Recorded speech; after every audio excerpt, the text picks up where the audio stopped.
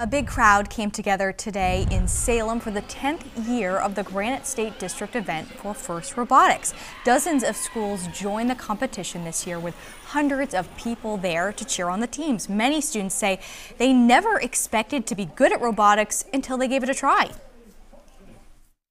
It was not something I ever saw myself doing, but my senior year I decided to give it a try, and it seems like a lot of the kids here, once you find that community, you feel like you're part of a community and they help build you up and let you know that you can do things you didn't think you could.